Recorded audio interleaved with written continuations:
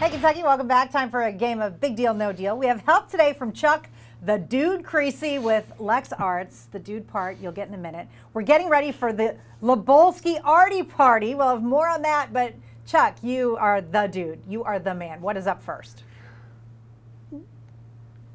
One of the aides for Kentucky Senator Rand Paul says he was verbally assaulted during a recent lunch in California. Mary Jo and Josh, take a look at this video and tell us whether it's a big deal or no deal. Rude. Well, I'm not being rude.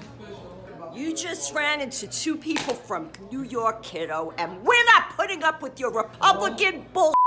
All I'm saying is Listen, do not run into people from New York. That is, I guess, what happens.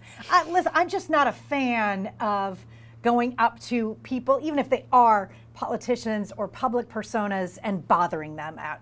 There's other ways. You want to get in contact with Rand Paul, there's ways to do it. Well, and saying something to him, even if it's a disagreeable statement, Yeah. versus getting his face pointing and screaming, two different things. My friend Rand didn't seem to appreciate that. Yeah, you hung out with him. All right, dude, what is next?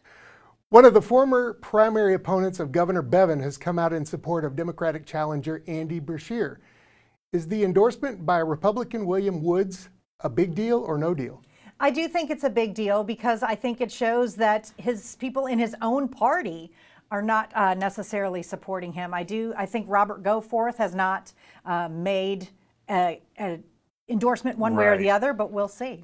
Yeah, I think it's always a big deal when in a contentious election, when a member of the opposing party supports someone else. That's that's going to land for people. All right, dude, what's next? Kentucky has asked a judge overseeing the bankruptcy of Black Jewel Mining to lift a stay in the case so that it may assess a fine on the coal producer for not paying 705 employees. Is this a big deal or no deal? You know, it is a big deal. They are going to have to pay up even more than they thought. Yeah, and I mean, obviously a huge deal for the people who are waiting on that money. So anything that can be done to facilitate that, all to the good. Yep. All right, dude, what's next? Okay, police in South Carolina say athletes from Bellarmine University in Louisville were secretly recorded as they changed in a visitor's locker room several years ago. And the footage was eventually uploaded to one of the world's largest porn sites. How big a deal is this here? Oh, this is so creepy and so gross.